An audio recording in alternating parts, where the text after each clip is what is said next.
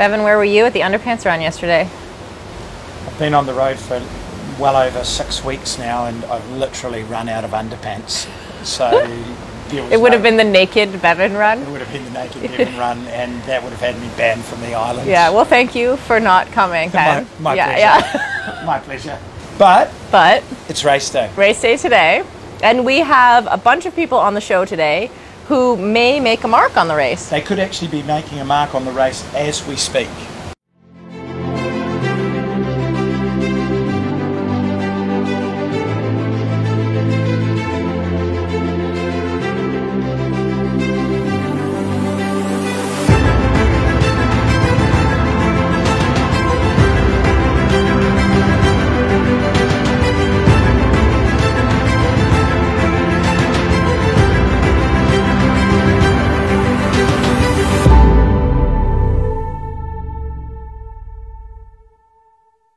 It is episode 5 of the Fitter and Feisty Kona Daily News Show, powered by Wahoo. I am Sarah Gross from Live Feisty Media. And I am Bevan McKinnon from Fitter Radio Podcast. And Bevan, our contest is currently running. It is running. It is running, and people have entered, folks. The competition is high. A lot of people have entered. Yes. Because it's such a good prize to give away. It is a great prize. It's a power meter from 4i, dual-sided. And it's worth about $1,000 US. Yep. And to enter, what you need to do is tag 3 friends in the comments below who you think might be interested in the show, and tell them how amazing Bevan and I are. Of course. and every 3 tags is worth 1 entry to win the power meter. Yeah, so go for gold. Go for gold. So first off, you talked to Patrik Nilsson, who is flying under the radar a little bit in this race, but he had a great performance at Ironman Texas.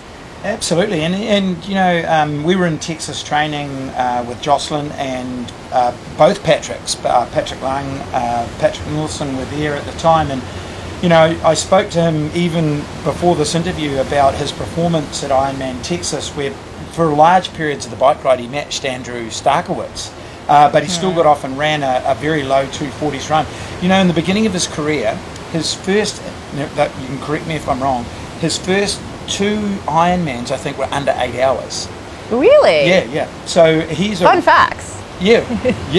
So that's my job. So he's a really talented athlete, and there's no reason why he can't get on the podium.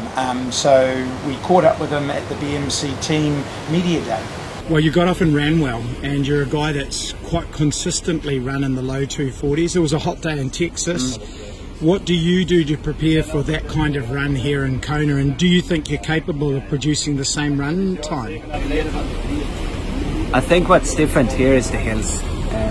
It's not maybe a hilly course, but it's rolling all the time. You also have Polano, where I believe you lose a minute quick just on that hill. Where Ironman Texas was maybe trickier, like a lot of technical turns. Yeah, technical turns. I mean, there's only one guy or a handful of guys who's running the 240s here. I don't think I will do it. It might be possible, but I will be really satisfied with a 245 run for sure. Well, with your bike leg making that swim pack and running a 245, that's going to get you very close to the podium. I wouldn't count. Actually, I think try rating is it's just numbers. It's good in some ways, it's bad in some ways, but I would say you have 1, 2, 3 favorites for the podium, and then I would say there's a handful of guys who could take the 2nd or 3rd place or the win. I guess I'm one of them, but it will require something extra to be on the podium for sure. Now, Patrik actually mentioned, you know, that Kona is a different course than Texas. In Texas, it's suited Andrew Starkowitz down to the ground on the bike ride. A lot of flat, long straights, not much change in the course, but Kona's, no one ever thinks Kona's a hilly course, but it actually is, both on the bike and run. In Patrik's case, he sort of shadowed Starkey for a long part of Texas, as did Jocelyn McCauley with Daniela Reef. Yeah. So Jocelyn, super feisty. Very feisty. One of my personal favorite athletes, and you coach her. I'll have to say one of my personal Right. favorites So as we well. have some sentimental favoritism going on here with Jocelyn. But honestly, Jocelyn is one of those people who has stood up and said, you know, I'm going to try to win the race, and this is how I'm going to do it. Yeah. So I wanted to, I talked to her earlier in the week about really exactly how she plans to do that. Jocelyn McCauley, you are my pick for the feistiest pro. What say you? I would never have guessed.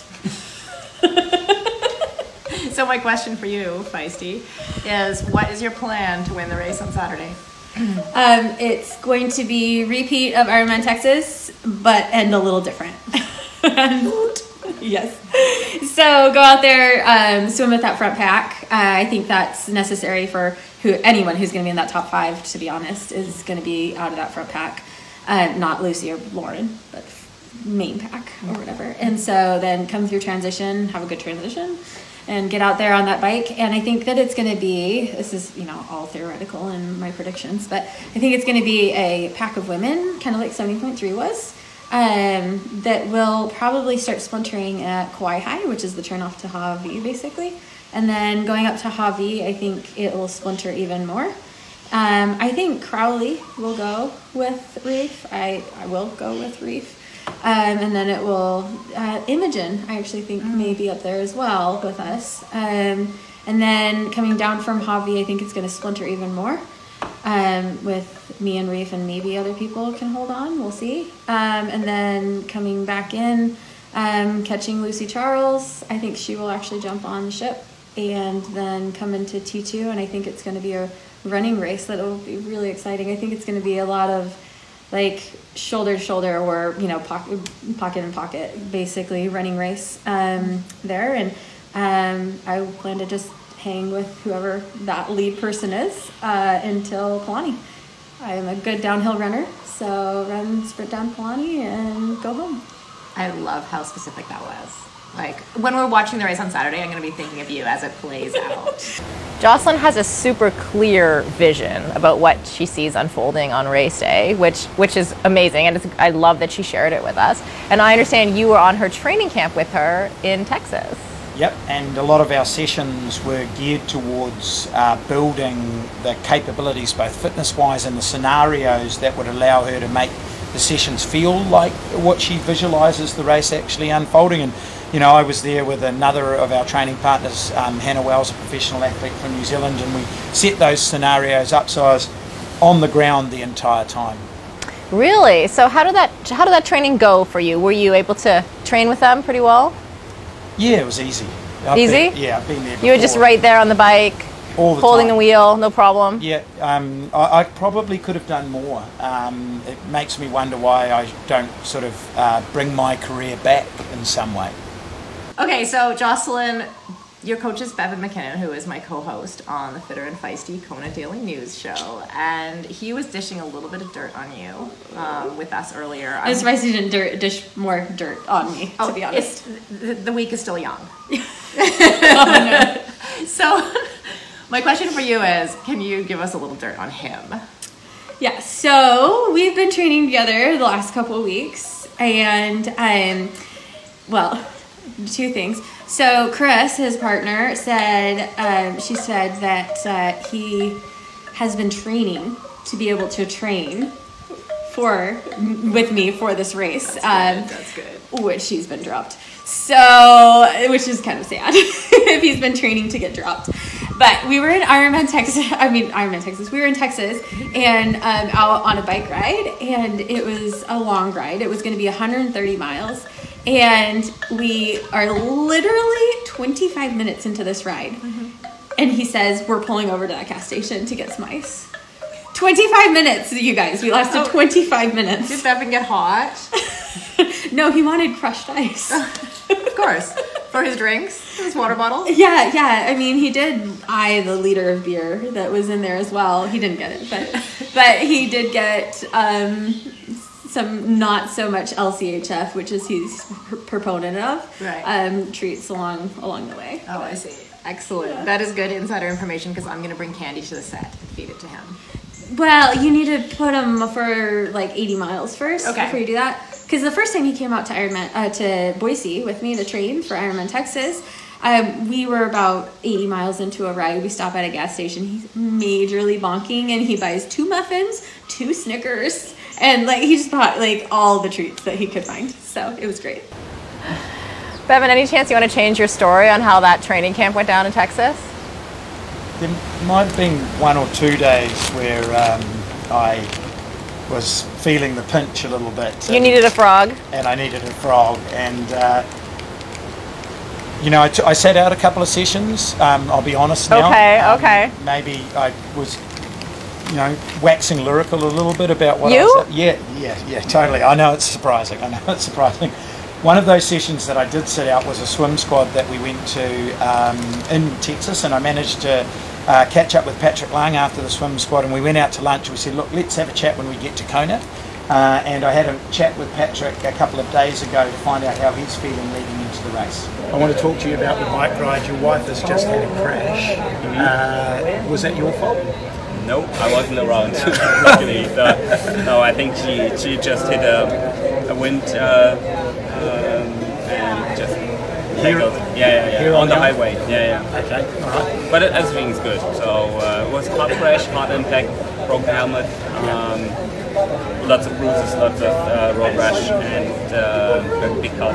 Wow! But she was lucky to win away without any broken bones. So recovering was good. Yeah, she's got some road rash for sure. How are you feeling coming into the race? Good. So it's good to be back on the island, yeah, so far so good. I'm quite relaxed, but yeah, I think I have done everything I could. I trained well, prepared well, and still like last 2 weeks in training camps, they have been really good. I could feel the ramping up, and so I'm looking forward to it. Yeah. Okay, so you've been with Boris Stein, who's been giving you the hammer in Texas the entire training camp. Do you think that helped? Yeah, definitely. It always helps to have good training partners around you. I had also good company with Will Clark, who's a superb athlete, and so yeah, we were able to push ourselves. And that definitely helps. Okay, the bike is such an important part for you in any races, you know, here on the Big Island. Do you think the bike is going to be any different this year than other years?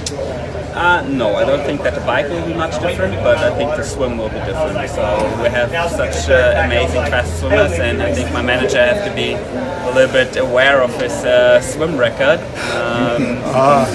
So yeah, I think we will see a race that will go off the start line really fast, and so I think that's actually affecting the bike leg the most than the bike dynamics itself. But I try to stay cool and calm and do my race, and I think at the end it's going to be good again. Okay. Jan's swim record could go down 46 minutes. Alistair Brownlee swam at the front of the race, unwetsuited. That group could be up the road, or how's the swim form at the moment? I think to be realistic, when they put the hammer down and try everything to get away, I won't be able to hold the group. That's just not realistic. And but if I execute a normal swim, I think the gap will be 90 seconds to 2 minutes, and that's definitely it's a long day, and I think I can run 10 to 15 minutes faster than some of these guys. Okay. So it's another 240 run then.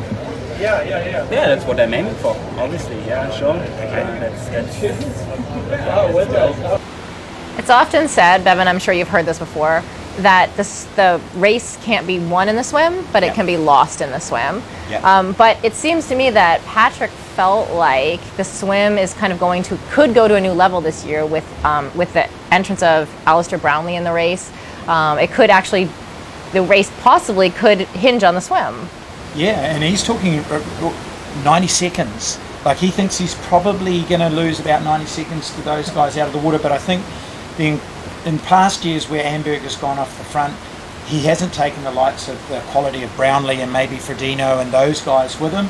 If those guys commit to the first part of the bike, they may not be seen again, you know. And at the whole of swim, as I've mentioned before, 46 minutes for a non-wetsuit swim, that's really, really quick. Yeah. And at the whole of swim, I managed to catch up with Heather Jackson, who also mentioned how she saw the day unfold. Do you think the front of the swims got faster? Well, like faster than Lucy and Lauren standard, or? Well, I mean the group in behind there. Okay, yeah. Has it become bigger? I feel like maybe it's about right. I guess the people in that pack that might not be here anymore, like a Lizzie Blatchford, Vesterby, you have people that are back now, like a Stefan. I think, and then you have a few of the newer girls that will be up there. So it might be a couple bigger. It's probably about the same that anywhere from whatever 52, 53, 54 group. And I was hoping that there would be kind of that middle group, like a 55, 56 group. Sky, unfortunately. I think about her every day. I mean, I had her for sure top 10, if not top 5. And someone who might have been there on the bike as well. Yep, exactly. So and like a Carrie Lester maybe. So I was looking for maybe that 55, 56 group. People that will maybe be in the middle for that massive group that's 57, 58. So it's always like on the day what happens, right? Okay. You love the swim though, just love it. Just get me to land and I'm good. Okay. A lot of American women on the start list this year, 12 American women. Yeah. Is that the biggest thing you remember? It's got to be close to it. I think so. Yeah, for sure. And a lot of girls coming up through the ranks as well. Yeah, exactly. Some new faces that are crushing it this year, so it'll be interesting because I think there's more. Yeah, it's a new mixture of you've got the runners who are going to be coming. You have Brady, Eddie Howe, like Sarah True, and then you have some new faces here, the bikers, like Imogen Simmons is going to be an interesting one, isn't she? Some other Uber bikers that are going to be Daniela. And what about yourself? You known as an Uber biker? I see you've been putting in some pretty big run miles. How's that going? I definitely have focused on the run this year. My bike goes up and down, but it stays pretty consistent. I can put in a good block and feel pretty extra strong, but I always know that's where I draw my confidence from, and I had wanted to bring up that run. So, I started working with Lauren Fleshman. That's right, in June. So, the past, 3.5, 4 months, I got to train with her squad, full marathoners. Actually, my main training partner, Carrie Mack, raced this morning, Twin Cities Marathon. She went 2:36, 34, so she was trying for that 2:37 standard. Wow. So she got it, so she'll race Atlanta in February. But just to learn from true runners and be pushed and get to chase them and just learn how they train and just put in the work with them. It's amazing, and it just gives you that confidence. I feel like I'm coming into the race with a plan and like pacing and what to do, and versus I've always just kind of been this like it's a race. I'm here to race, and I go out and way too hard. I'm not pacing. I'm racing, and for me it was always this like badass way of like approaching it versus like no, this is my plan. I'm running this pace for this. I hit 10 miles to go. It's time to float. Like I just feel I have a plan, and it's just up to me to execute on the day. Bevan, I didn't realize that Heather had been training with Lauren Fleshman. I think that's really interesting, and I'm really keen to see now how she runs today. I would say the same thing as well, because the swimmer's getting faster and faster at the front, and Heather's MO for this race has always been to play catch up on the bike. Whether she can do it and get close enough to front to use that run that she's been working on, but she'll spend large parts of the race on her own, and I know that she's done a heck of a lot of work on her bike setup and her bike position this year, and she's got lower down at the front because she may have to do a long period of riding on her own, and so aerodynamics are going to be crucial to her performance on the day and possibly the overall outcome. So we know how important aerodynamics are going to play a role in the outcome on the race today. And we brought in Andrew from Four Eyes, who's an aerodynamic specialist. Now, you've been in the expo, and I'm sure you've looked around all the super bikes there. What are some of the trends that you're actually seeing in terms of parts and aftermarket changes in front ends and so forth? Well, I'd say the name of the game is actually integration. So everything now is just built as one piece. It's not an afterthought. Yeah. So you see the hydration and nutrition that's entirely built around the bike itself. Yeah. Specialized has their new Shiv, and then that's got the big bottle on the back. Yeah. Ventum has their integrated bottle. And you're seeing more and more solutions like that that allow you to drink aerodynamically instead of strapping bottles onto the side of your $10,000 bike. So Andrew, what I want to ask you, which I think is one of the most debated topics in terms of aerodynamics at the moment, is we're seeing the trend for the hands coming up or the hands down. Now there's two canyons in the expo with Jan Frodeno and Patrik Lange, and there's slightly different front ends. So what is the trend and what's your opinion? So there's definitely more people going at a higher angle right now with their arms. So the main trend is just this level of integration. Same with the water bottle. So we're getting the front ends built specifically around athletes. So 3D printed, 3D custom molded bars. When you get the extensions that are built right around the arms of the athlete, you end up with something that's very smooth for the airflow. It allows it to pass off the arms nice and clean and then over the rest of the body. You don't want to introduce any extra turbulence or any extra drag through that. Yep. Okay. And who do you think, they're on the bike right now, who do you think are the most aerodynamic pros out there?